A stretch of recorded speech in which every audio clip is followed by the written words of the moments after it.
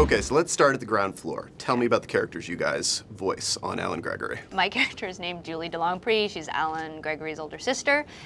She's adopted from Cambodia, came via the internet. I play Patrick Vanderweel, Allen Gregory's best friend, 7-year-old little boy, good-natured, sweet, and his assistant.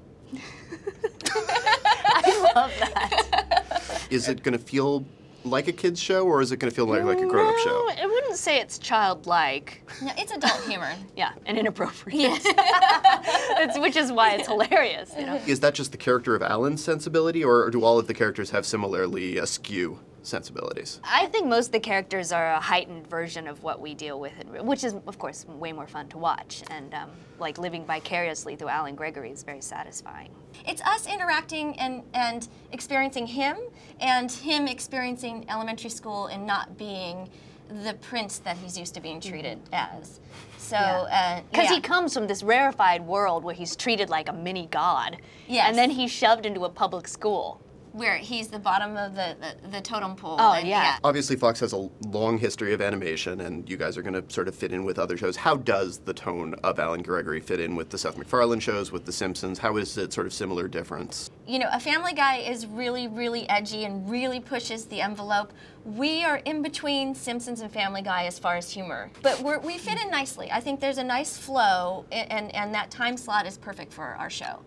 And our animation, it looks different. It's elegant, it's streamlined, it looks different, so I think it's going to do really well. Yeah, we're the pipe-smoking uncle in the family who always has a dirty joke, you know what I mean?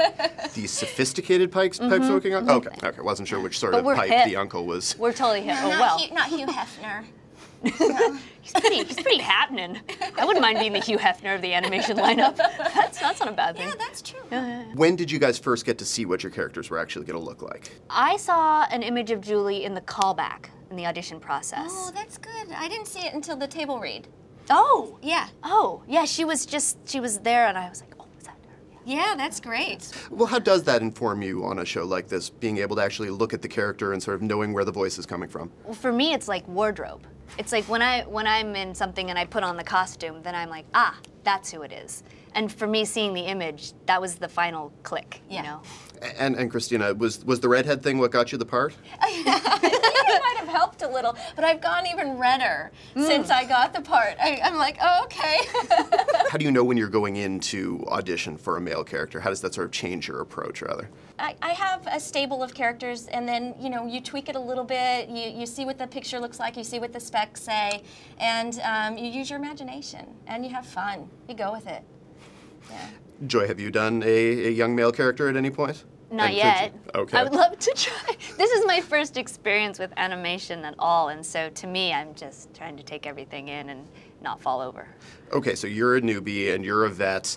But not really. This is my first big gig. First big gig. Yeah. But you've done other. I've done a lot of voiceovers, you know, video games and little guest stars here and there. So, but I mean, this is huge for me. So, I'm thrilled. And what does Jonah bring as both sort of the creator of the show and also as the lead? Well, he's just so dang charismatic. Do you know what I mean? Funny. Like, you can't help but be drawn to his energy, to his creative force, and he's such a generous spirit. He's open. Yeah, so you feel confident to bring whatever you want to contribute as well, which is the best kind of leadership. Do you know what I mean? If he empowers everyone around him, and that's what happens. And you guys obviously recorded these a while back. When you see Jonah today, how long does it take you to recognize him?